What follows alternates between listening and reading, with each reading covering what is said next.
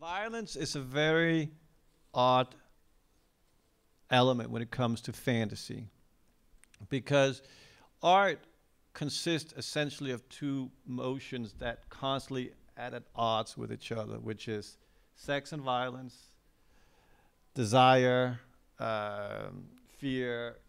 Those are the two things that constantly fight. Let's just bear it sex and violence. And where sex is harder to fantasize about because in the end it's an act that's very instinctual and normal for most people to do as much as possible. Violence, on the other hand, which is equally a part of our DNA, is pure fantasy because it's a part of our mentality that we know is wrong to do, but we have it. So we fantasize about it.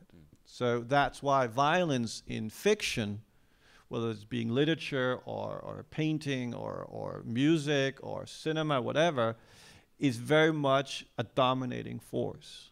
It's a way of externalizing emotions. And I used to say that art is an act of violence.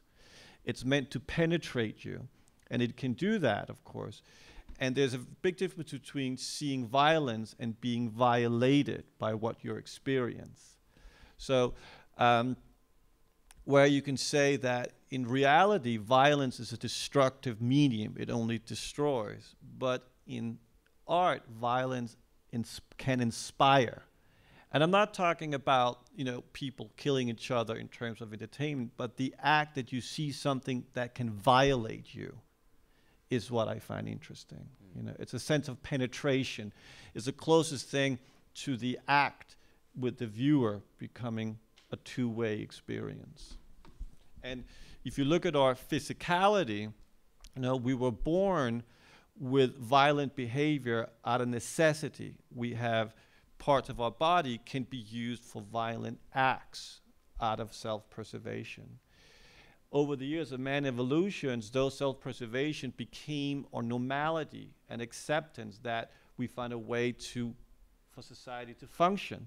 So our violent urges no longer was a necessity to survive because society created our basic needs.